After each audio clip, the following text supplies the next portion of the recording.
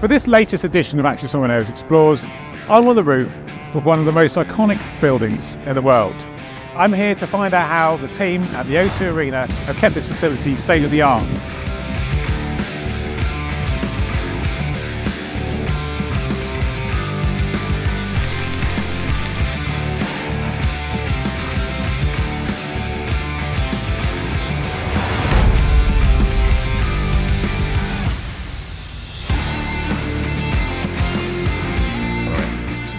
So the O2 Arena opened in June 2007 and had a huge impact on the global live entertainment industry. How busy has the arena been in recent years? Obviously it had a massive impact then. Is this still one of the busiest arenas in the world? Yeah, so we're actually very proud of the record that we've held pretty much since we opened. You know, the O2 Arena is the busiest arena in the world. You know, last year we sold over 2.5 million tickets. Wow. The next nearest was MSG in New York. Sold just under 2 million. So, you know, we are the leading arena in the world when it comes to, you know, ticket sales. You know, we consistently do over 210, 215 events, you know, and that's been really the kind of the par number for the last 4 or 5 years, obviously, other than, you know, the pandemic years. So, yeah, incredible track record. In terms of the full capacity, can you just talk us through what that is and also what the flexibility is in terms of different shapes and sizes of shows that this building can accommodate? Yeah, no, I mean, incredibly flexible. So it kind of ranges from, you know, circa 15,000 for a seated show, up to 22,500 for standing in the round. It was actually the Metallica show a few years ago. It still holds our record, which was just over 22,500. So incredibly flexible. You know, we can do everything from, you know, ice shows to, you know, bigger rock concerts to big award shows like the Brits a couple of weeks ago, Strictly Come Dancing, you know, and actually all of these shows we've done in the last few weeks. So, yeah, it always amazes me that, you know, a show can roll in at 6 in the morning, can be out by 3 a.m. and then the following day we're building again at 6 a.m. You know, night after night after night.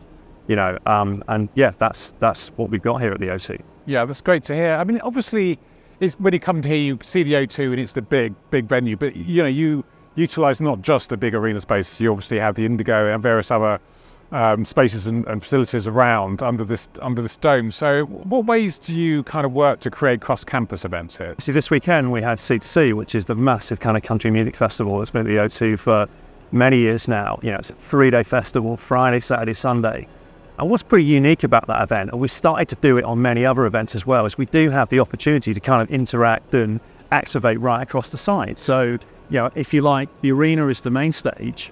But Indigo, you know, we had programming in Blue Room, you know, we had programming up in the outlet, you know, right away across the site. We had an outdoor stage on Peninsula Square. So, you know, we're pretty unique in that way that we have this sort of footprint that we can play with.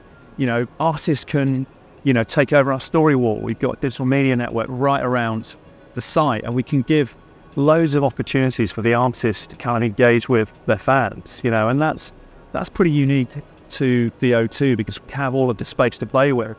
And I think it's something that increasingly, you know, artists are really looking to kind of think about, you know, how can they really kind of amplify, you know, the experience for their fans, you know, and we're working really hard with, you know, with artists, with promoters, with agents and management to ensure that happens. So Sam, we're standing outside the O2, obviously. In a sense, it's one of the, you know, it's a great example of urban regeneration in the sense that it's been repurposed. I mean, it was obviously opened as the Millennium Dome.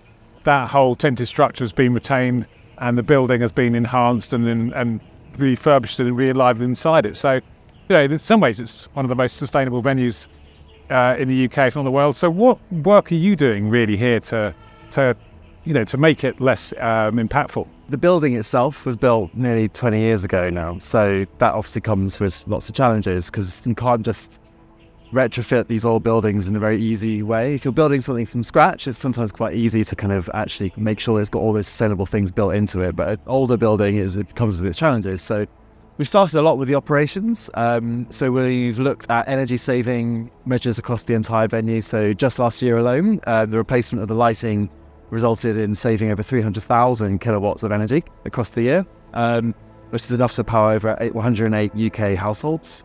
We're also looking at our menus, so we've done things like replacing the beef burger has been taken off the menu.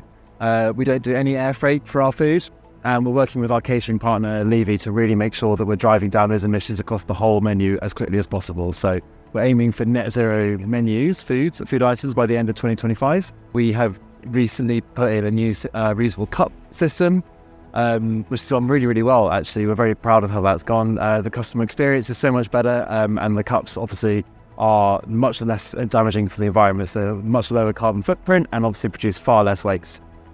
We've also got a new partnership with a company called Notpla, which is a seaweed-based plastic alternative. So all of our serveware now is Notpla serveware, which means that it biodegrades entirely in just a couple of weeks, and we can process all of that on site with our food waste as well. So we've got a wormery and a biodigester out of house, back of house, which takes all of our food waste, and we can just process all of that on site, which takes loads of trucks off the road, minimises all of our carbon emissions, and just produces far less waste than before. So there's lots of things going on. So there's a lot of great work going on here in terms of minimising the environmental impact of the O2. Recently, the building hosted some carbon removed events. Can you talk me through exactly what that means? Yeah, so carbon removed essentially means that we are using technologies that withdraw carbon from the atmosphere in a timely and very durable way. They're different from offsets, because offsets generally are about preventing carbon from getting into the atmosphere, or protecting environments like trees and building solar farms, for example, which are all really valuable things. But removals are kind of the true way of getting carbon right out of the atmosphere as and when you need it. So what we're doing is tracking all the emissions that are produced across those shows. So that's everything from the fan travel through to the merchandise sold, the food we sell, the drink, the power of the arena, obviously, the heating, pretty much everything that's going on during those events. We're tracking all of that, turning that into a carbon footprint with our friends at A Greener Future, who are our consultants who are helping us on this. And then we are paying to get all of that carbon removed from the atmosphere with our carbon removal partner, Curate. So we're sat here at the bar in the 93rd, well, one of the bars in the 93rd, by Qatar Airways. So can you just give us a bit of obviously it's a beautiful premium space, which is, very much different from a kind of a box or a suite. It's obviously a big sort of lounge area. And quite a statement, really, a £7 million project. So what's the reaction been like to it? Well, the reaction's been incredible. We've sold over 2/3 of the memberships already. Our members are coming through and the guests are having an incredible time. We brought up a number of promoters and agents and other partners to show them the space, and frankly, everybody is blown away. And yes, you're right, it was a statement investment, over £7 million. And obviously this is a huge, £7 million project, as we say, is a beautiful space.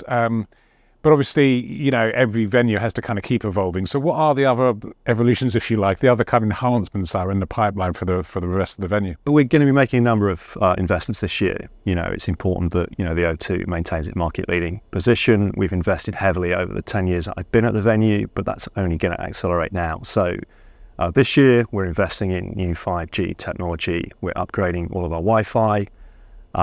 We're installing a number of Just Walk Out frictionless payment kiosks, the kind of tap, grab and go. We're working hard behind the scenes. We're investing quite heavily in the artist experience. So there's a 2-year program that starts this summer where we're going to be upgrading 50% of our dressing rooms this year and another 50% of them next year. We're also focused on sustainability, and we're investing quite heavily in a number of kind of projects, sort of back of house with kind of air handling units and kind of plant and machinery to ensure that the venue is operating more efficiently, driving down our energy consumption, but also driving down our carbon emissions. So, it's, there's a lot going on, and over the next 2 to 3 years, I would only expect, that program to accelerate.